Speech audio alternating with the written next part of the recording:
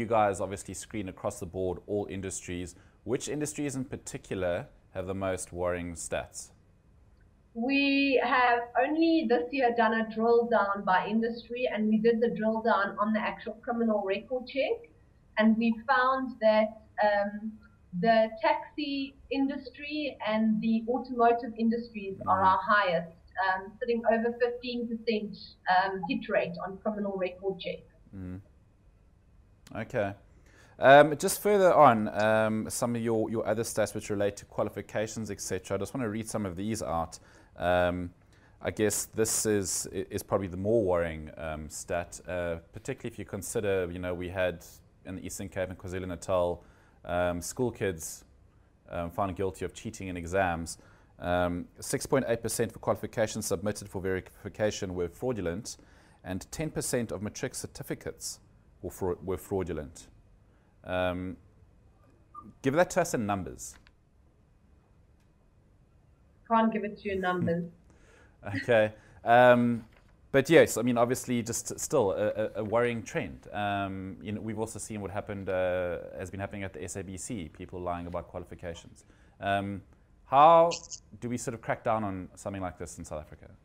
Well, I think this kind of awareness, this is the reason why we're publishing these kind of stats, this kind of awareness, and I think the kind of press coverage that occurred in 2014 is making, first of all, government institutions more aware of this and the fact that it's happening.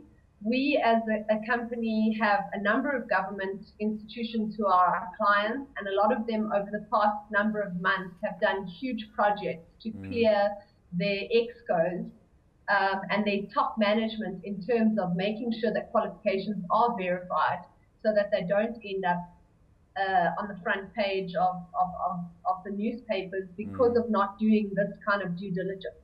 And Kirsten, people that apply for jobs knowingly that they have fraudulent qualifications, etc., I mean, why do they still go ahead with the application? How do they think they're going to get away with it?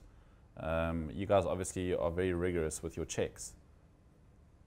Well, I think the scary thing is that as many people are screening, there are as many people that are not screening. So it's really taking a chance and hoping that the company that you apply for doesn't do the checks that they should be doing. I would estimate that only 60% of South African businesses are doing proper due diligence on their hires. Well, I mean, I know from my own experience with the previous jobs that I've applied for, I haven't been asked for references or copies of my qualifications. It's definitely something that has gotten stricter and improved over the years.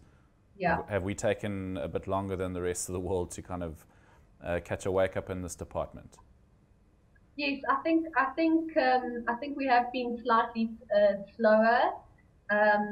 Fortunately, the laws governing are a little less stringent, although the Protection of Personal Information Act, which obviously came into being last year, will have a huge impact on the screening process.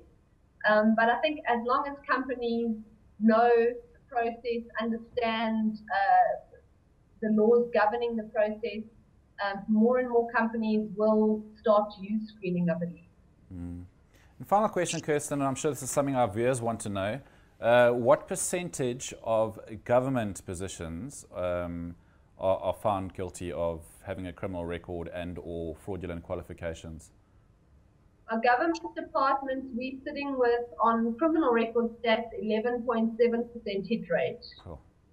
Bearing in mind that it's prior to employment, so that's not individuals who are hired.